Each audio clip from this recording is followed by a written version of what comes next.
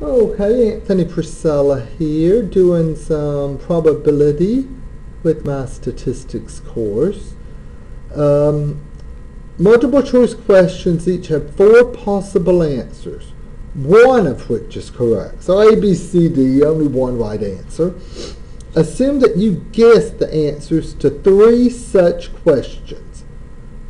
Use the multiplication rule to find the probability of wrong. WCC, this is where C stands for correct and W stands for wrong.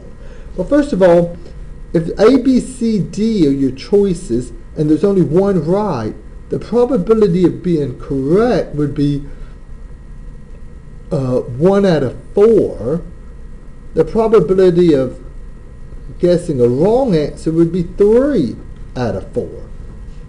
So the probability of wrong, correct, correct, that would be 3/4 times 1/4 times 1/4.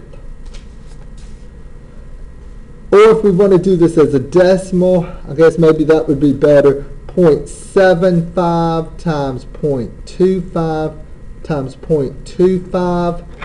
Punching that into, well, again, the calculator isn't showing much. 0.75 times 0.25 times 0.25. That's going to be a 0.046875. 0.046875. Now, beginning with wrong, correct, correct, the one we just did, make a complete list of different possible arrangements of 2 correct and 1 wrong. See, the first one you might get wrong, or the last one, or the middle one. But no matter what, you're still multiplying 2.25s and 0.75. So no matter what, you're still getting 0.046875 for each of these. Now, based on the preceding result, what's the probability of getting exactly 2 correct answers when 3 guesses are made? Well, the probability of getting the first one wrong, followed by the next 2 right, is 0.046875. That's also the probability of getting the last one wrong, but the first 2 right. And that's also the probability of getting the middle one wrong, the first and third right. So to calculate what's the probability of getting exactly 2 correct, you just add up these 3 numbers, or I guess we could just multiply by 3. So I'm going to put 0.046875 plus 0.046875 plus 0.046875, or just multiply by 3, and that'll be a 0.140625. Okay. So there's only if you have 3 problems, multiple choice, and you're just guessing, it's not too great a likelihood that you'll get 1 wrong and exactly 2 of them right. Well, 14%. Now, problem number 8. Ooh, moved up too high. What's number 8 say? A pharmaceutical company receives a large ship of aspirin tablets. The acceptance sampling plan is to randomly select and test 19 tablets. Then accept the batch if there's only 1 or none that don't meet the required specification. If a particular shipment of thousands of aspirin tablets actually has a 4% rate of defect, what's the probability the whole shipment will be accepted? Well, this is a binomial probability. They're going to choose 19 tablets and test them. They're either defective or they're not defective. So let's say the probability of X successes out of N trials is the number of combinations of N items taken X at a time times the probability of success raised to the X power times the probability of failure raised to the N minus X power. Here, make more sense if we use some numbers. N is 19. They have 19 tablets. The probability of a defect, let's say defect, the probability of getting a defective aspirin tablet is 4%, so 0.04. The probability of not being defective then would be 1 minus 0.04 or 0.96. We want them, they're going to reject the shipment if they get more than one defect, accept the whole batch if there's only one or none. So they're going to accept the shipment if there's 0 defects or 1 defect. So let's find the probability of 0 defects, and then we'll add that to the probability of just 1 defect.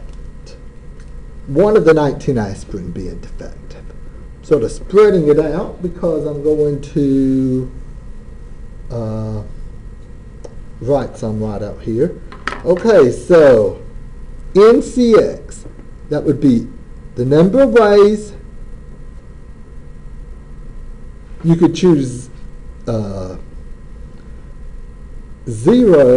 of the 19 items. Well, that's pretty easy. We can do that in your head. If you have 19 aspirin, how many ways could you choose 0 of them? Well, there's only one way. You just choose none of them. Times P, 0.04, to the X, X is 0, Q to the N minus X, 19 minus 0, 19. So we're going to have to punch all of that into our calculator, plus do the same thing with the probability of 1. That would be 19 NCR1 times 0.04. It's the probability of defects raised to the number of defects, the probability of not defective raised to the number of not defective. So there'd be 1 defective aspirin, 18 that aren't. Well, you could do this in your, some of this in your head. 0.04 to the 0 power would just be a 1. How many ways could you choose 0 of 19 items? There's just one way to do that. How many ways could you choose 1 of 19 items? Well, there's 19 of those. Now, if you want to use your calculator on that, let me see if I can, how does my calculator, how's it showing? Not great, is it? Let me move it down a little. If I move it over, right out there. Oh, there's still a big bit of a glare or something. Okay, well, anyway.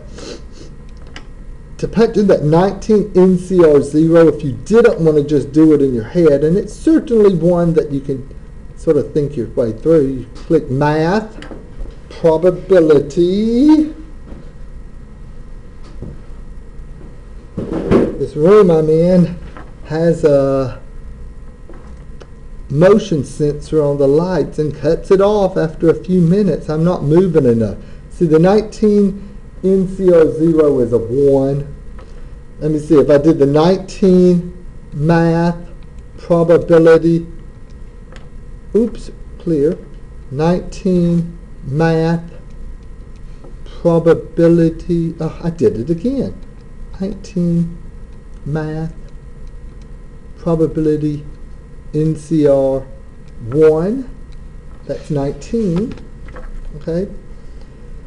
So I'll punch in 0.96 raised to the 19th plus 19 times 0.04 to the first is just 0.04 times 0.96 raised to the 18th power. And we're getting 0.82, and the instructions here said round it to 3 decimal places, so 0.825 would be your answer there. Okay? So you need to practice using that math. When you hit math, move over to probability, and that's where you have your factorial key, NCR, and NPR key. Okay?